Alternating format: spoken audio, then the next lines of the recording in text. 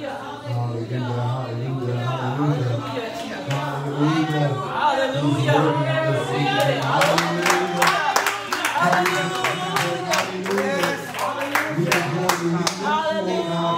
Hallelujah. The wonderful Jesus. Hallelujah. Thank you, Lord Jesus, oh God. We welcome you in this place on tonight, oh God. Lord, come in and have your way, oh God. In the name of Jesus, oh God. Lord, we give over to you on tonight, oh God. In the name of Jesus, oh God. Lord, you be the ever-present help, oh God. In the name of Jesus, oh God. We bind every attack, every plot, plan, and scheme of the enemy, oh God. We take out every stronghold and every high thing that exalted itself, oh God, against the knowledge of God, oh God. In the name of Jesus, oh God. We take out every witch and every warlock, oh God. In the name of Jesus, oh God. We settle the silver cord, oh God, of everyone that would ask for prevent, oh God. Lord, in the name of Jesus, oh God. Lord, we plead your blood in this place, oh God, in the name of Jesus, oh God. On every heart, every mind, every spirit on tonight, oh God. Lord, in the name of Jesus, oh God. Just come in and have your way, oh God. In the name of Jesus, oh God. Lord, we give over to you on tonight, oh God. In the name of Jesus, oh God. Lord, make the atmosphere conducive to your spirit, oh God. Lord, in the name of Jesus, oh God. And Lord, I ask that you would take me out, oh God, and you step in, oh God, as I would give the message on this evening, oh God, for evening empowerment, oh God, in the name of Jesus, oh God. Have your way, oh God. Lord, we glorify you. We lift you, oh God. We magnify you, oh God. For you are worthy, oh God. You are worthy, oh God. And you are excellent, oh God. Hallelujah. Hallelujah.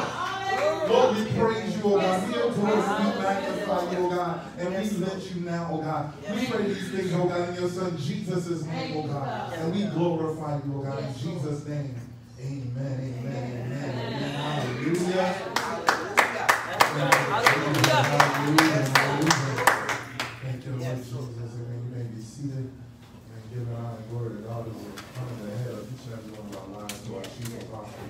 Amen to everybody in their respective places on tonight. Amen. Tonight is evening empowerment at this time. Amen. And, you know, I'm the teacher, right? But today I don't have any definition. So, amen. So we're going to speak to, I'm going to try to enlighten us on some things on tonight. Amen. I was talking to my special lady, and I was reading at the same time. I was reading the word, and something stuck out. And I was just like, whoa, you know, what happened here? And so, you know, some things stuck out, and I began to write some stuff down, and God just showed me some stuff, and I just wanted to bring it to our attention. Amen? Amen. Amen. So I'm going to go right on ahead. If you would turn your Bibles to Exodus chapter 1. Amen. I'll give you a little bit of history. This is right after Joseph had been sold into Egypt, and Pharaoh gave him the power and authority over the whole kingdom, because he interpreted the dreams that Pharaoh was having at the time. And the dreams were talking about the 7 years of plenty and the 7 years of nothing, drought. Amen. And at this time, Joseph's brothers had come into the land. They were looking for corn, they needed food and everything like that. And they came, they got food. Joseph sent them away. They came back, they got more food. Joseph finally revealed himself to them. Amen. And he invited them to come and live in Egypt. Amen. And because they were shepherds, they couldn't live specifically by Pharaoh. So they entreated Pharaoh to give them the land of Goshen. Amen. And so all of the children of Israel moved into Egypt and the land of Goshen. Amen. Goshen was a very beautiful land. Amen. It had everything that they needed. Amen. They were able to go in there and prosper and become even more stronger and fortified. Amen. And so, shortly after, Joseph's father passed away, and then later on, Joseph passed away. Amen. And the children of Israel were still in Egypt, and they were still prospering and blessed and had everything that they needed, and they were able to take care of all of their stuff, and they were able to take care of Pharaoh's cattle and everything like that. Amen. God was with him. Everything that they needed, God provided. Amen. So if you, as I said, if you're in Exodus chapter 1, we're going to start at the 6th verse. The 6th verse. And it says, and Joseph died and all his brothers and all that generation. But the children of Israel were fruitful and increased abundantly and multiplied and grew exceedingly mighty. And the land was filled with them. Now arose a new king over Egypt, who did not know Joseph. And he said to his people, look, the people of the children of Israel are more and mightier than we. Come, let us deal shrewdly with them, lest they multiply, and it happen in the events of war, that they also join our enemies and fight against us, and so go up out of the land. Therefore, they set taskmasters over them, to afflict them with their burdens. And they built for Pharaoh supply cities, Pithom and Ramses. But the more they afflicted them, the more they multiplied and grew. And they were in dread of the children of Israel. Amen. And I'm going to read one more verse. Verse 13 says, so the Egyptians made the children of Israel serve with rigor. Now, I was reading this, and something kind of stopped me in my tracks. It was like, okay, well, what's happening here? And so I went back over and I read it again, and certain things stood out. First of all, in verse 9, it said, Pharaoh recognized his people. Pharaoh recognized and his people recognized that the children of Israel were more and mightier than them. So they recognized for some reason that they were more and they were mightier. And for some reason, you know, they were there all of this time and everybody was living in peace and everybody was living in harmony. But for some reason, this king just recognized, wait, what's going on? They getting strong for some reason. And fear came over them. And he said, you know what? In case they decide that they want to help our enemies, let us go and afflict them. Let us go and enslave them. Okay? So it said in verse 11 that they set over them taskmasters to afflict them.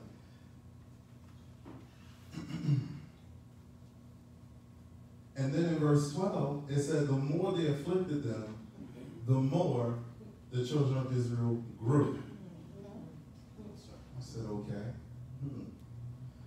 But that's not even what got me. What got me was that for some reason, Pharaoh decided to assign taskmasters to Israel and to enslave the children of Israel. And for some reason, Israel didn't even stand up and fight it. They didn't even stand up and fight it. They weren't slaves to Egypt. They had never been slaves to Egypt. But for some reason, they just decided, okay, well, they're going to enslave us, let's just be enslaved. It's like, okay. So I went back a little bit. I read a little bit back in Genesis. And nowhere in Genesis did it say that the children of Israel were enslaved to the Egyptians. As a matter of fact, during the time of famine, in Genesis chapter 47, it talked about the Egyptians running out of money. Then it talked about them running out of cattle. And then it talked about them selling their lands and then selling themselves. It said the Egyptians sold everything that they had and became slaves to Pharaoh. But the Israelites were living it up in the lap of luxury in the land of Ramses and Goshen. They were just living pretty, living strong. Everything that they had, they needed. It never said that the Egyptians had ever enslaved them, had ever enforced hard labor on them or anything like that. The only thing that Pharaoh asked while Joseph was still living is that, you know, hey, since they tend cattle and they're shepherds, you mind if you guys help out with my cattle? They asked a favor. Pharaoh asked a favor of them. He never made them do it. He never told them, you have to do it because you live here. This is going to be your job. He never said anything like that. So it was weird to me. Okay, so why did now, if the children of Israel were mighty and they were strong and they were more than the Egyptians, why did they just let them enslave them? What was going on in their minds? It never even dawned on Israel to say, we're not slaves. Why didn't they stand up for themselves?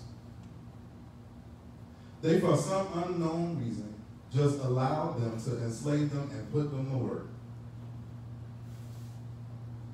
I don't know, were they just used to working? They saw the Egyptians come and tell them, you are now our slaves. And they just went along with it. Okay, well. It never said they asked any questions, never said they rose up, never said they even thought about it. They just went along with it. Okay, we got taskmasters now. Okay, well, what are we building, boss? And it was strange. Okay, well, you sitting, you living it up. You got, you're living in the lap of luxury. And all of a sudden, someone just comes out of nowhere and says, hey, you got to give up your freedom and come work for me. They didn't even put out a job application. They just told them, hey, come, do this. And they did it.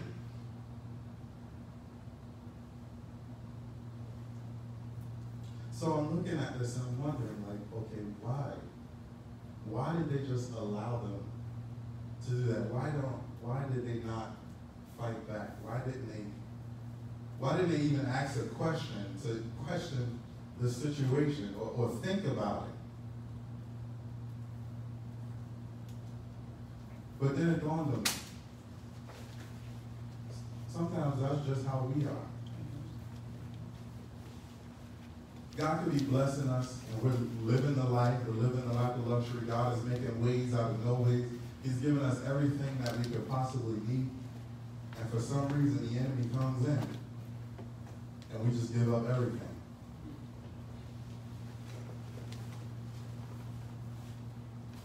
Plain as day, he'll send something to try to enslave us or to throw us off our games.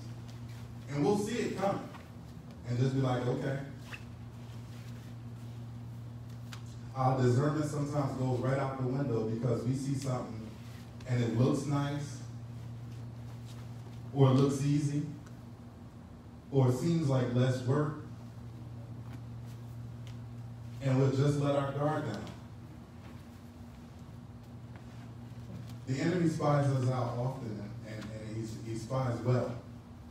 He sends spies out to check us out and know exactly what we like, exactly what we want, exactly what bothers us.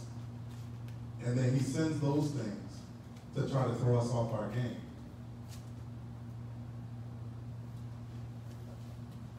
But he sends it in such a way that we just go with it.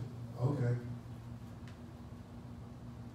It seems crazy, but when we look at the children of Israel, they had everything that they needed. They had a God who loved them. They had a God who was on their side. God had made ways out of no ways. Even in the middle of a famine, they had everything that they needed. They didn't have to spend a dime. But the moment the Egyptians came and said, hey, you're now slaves, work for us, do this, they just went with it. They didn't ask a single question. The Egyptians walked right up to them and told them, put down your slushies, put away that porterhouse, get to work. And they didn't even think of saying, hey, what's going on here? Why do I have to do this? What reason are you coming here and imposing this, your will, upon me, and I'm just supposed to go with it? Now here's the funny thing, a lot of us come from a background where somebody tells us what to do, we're like, what? Who are you talking to? Who do you think you're talking to? Excuse me? Excuse me? But we do that, you know. If somebody come up and they tell us something, you know, we flare up, especially if it happened in a place where we think we got it all under control, where we think we got this. Let somebody come on our job and tell us, hey, you've been working there for years, they want to tell, no, do this way. Nah, I've been doing this a whole lot longer than you. You know, we tend to flare up when we think, okay, but for some reason the enemy will send something that's simple as a temptation, and it throws us off our game sometimes. We forget everything that God has done for us in the past. We forget everything that God has been doing for us, and we lay down the blessing of the Lord. And we'll either allow bondage to overtake us, we'll allow our minds to be clouded, we'll allow our judgments to be changed, we'll turn our discernment off. And it's exactly what the enemy tries all the time.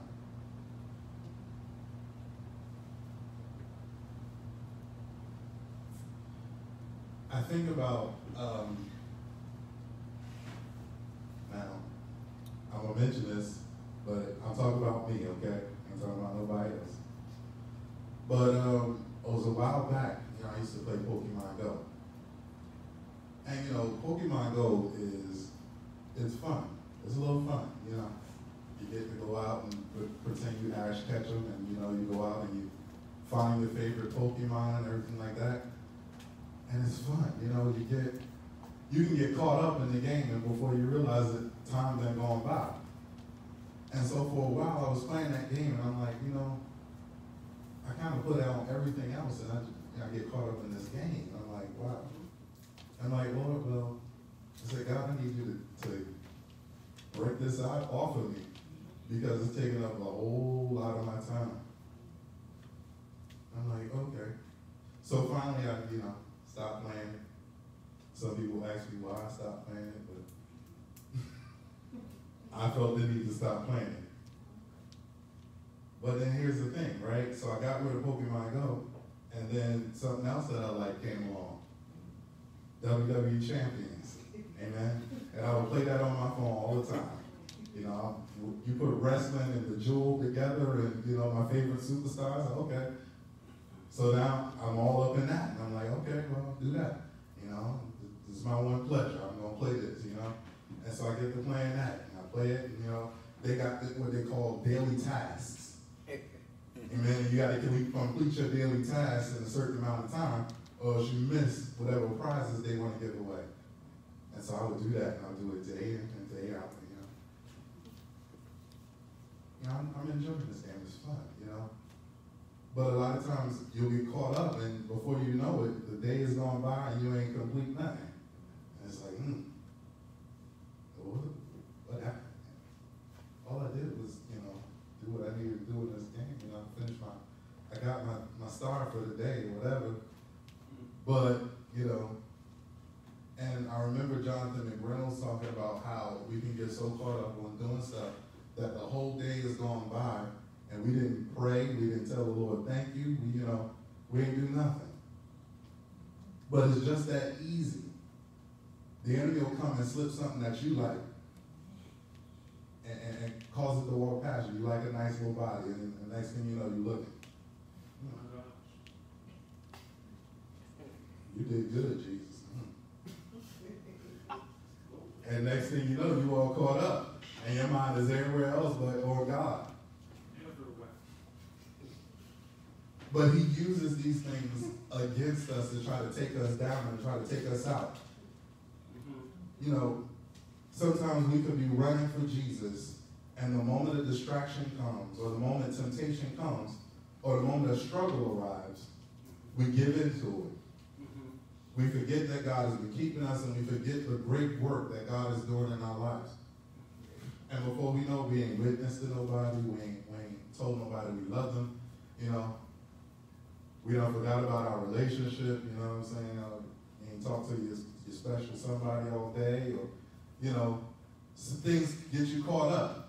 And it's real easy for things to get you caught up. Sometimes he'll use work. And something as simple as work will get you so caught up that you forget about the things that you need to do. You know, some people, you know, they don't read their Bibles as much. We don't get to know Jesus as Tariq Dance did. But he uses the simple things, and we look at this thing, and we look at that, and we're just like, wait a minute, you know, why did they just give up and just allow him to come? And they didn't put up any fight.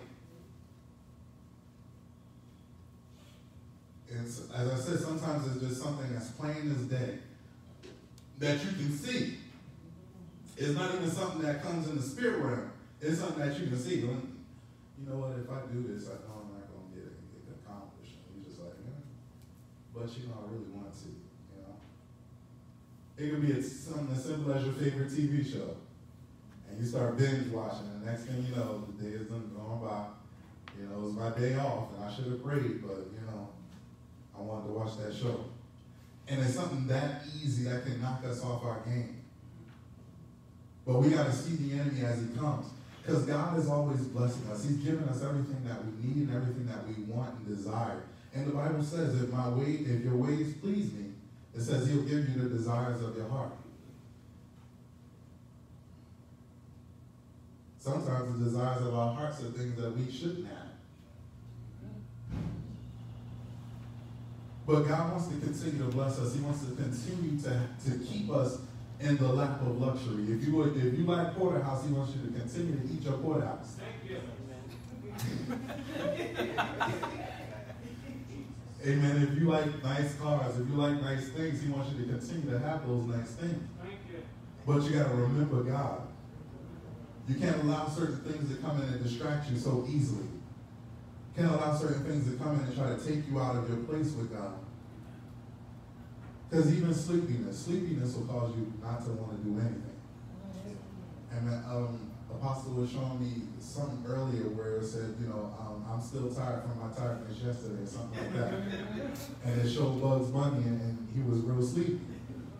But if you like sleep, the enemy will send it in your direction, because he knows if he put a nice sleep on you, you ain't going to do nothing. And it's funny, the weapons of our warfare, they're not carnal, but they're mighty to the pulling down of strongholds, the casting down of imagination and every high thing that exalted itself against the knowledge of God. We have the weapons, and we can use them, but sometimes we just don't want to. Sometimes the temptation is too strong. Sometimes the temptation is just too easy. Oh, she said hi to me now. Caught up in the one-night love affair. And sometimes it's just that simple. You'll get caught up in a love affair with something that you really don't even have time for. You really wouldn't even give it the time of day any other time. But because it just seems, that just seems so easy. It's just like if you dieting or something like that, right? And all of a sudden, you know, somebody came in there and they got that ice cream. You know you love that ice cream. What? And they just happen to have your favorite flavor, you know what I'm saying? And they bought the gallon for some reason that day. They didn't buy a personal pint or anything like that. They didn't get a cone, but they bought a gallon. And for some reason today, they just want to share. Okay. No, I started this thing. And it is something that simple that'll throw you off your game. You know, we fight the good fight all the time. Sometimes we fight against God. Sometimes we fight against ourselves. And sometimes we fight against those who would come against us. But then sometimes we allow the enemy to slide right on in. Just as easy and just as plainly as possible. And we don't even realize it sometimes. But we need to take notice that the enemy uses these simple tricks, these simple traits to try to knock us off our game, to try to take us out of our place. And we got to acknowledge the enemy and begin to fight against it. I didn't come to bring anything super special, super deep today, but I came to show us how easily the enemy tried to slide right on it, to perpetrate. He's trying to knock us off our game, but God wants us to stay blessed. He wants us to stay on our grind, and he wants us to stay running. So we got to open our eyes up and keep our discernment on. And know, hey, does this normally, move me out of place? Does this normally? Because the thing about it right now, I had to pray that same prayer about that WWE Champions game. So now I don't play it as much, and I'm not completing my daily tasks. I play it still. I didn't say I gave it all up. I play it, but I don't play it as much as I used to. And what I found out is, I can get a couple extra hallelujahs in my day. I can read a little more and see what the Lord is saying. Okay. And sometimes you have to do that. You have to deny self. And when you begin to deny self, you invite God in just that much more. And the enemy has less and less access. Amen. Apostle Spivey is always telling us to shut the door on the things that we allow in our lives, or the things that have come against us. You got to shut the door on some stuff. You got to move some things out the way. Slide a little more things to the side. If you know you got a cluttering area in your room, you might have to pick up a few pieces. You might have to move some things out your way so that you can get a little closer to God, so that you can get in his presence, and so that he can love on you and you can love on him. Because he's always available for a little more love, a little more affection, a little more grace, a little more time. He's readily available for us. And as he said, he wants us to stay in that lap of luxury. He wants us to continue to have. He wants our cattle to grow. But here's the thing. Even in the affliction, God is still making us mighty. He's still making us strong. But he wants us to be free at the same time. And then as the song says, freedom looks good on you. Try it on.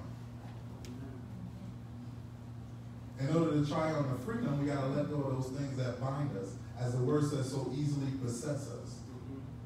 Those sins that so easily beset us, we got to let those things go. It's not something that's so hard, but it takes patience. It takes practice. It takes attention. Amen?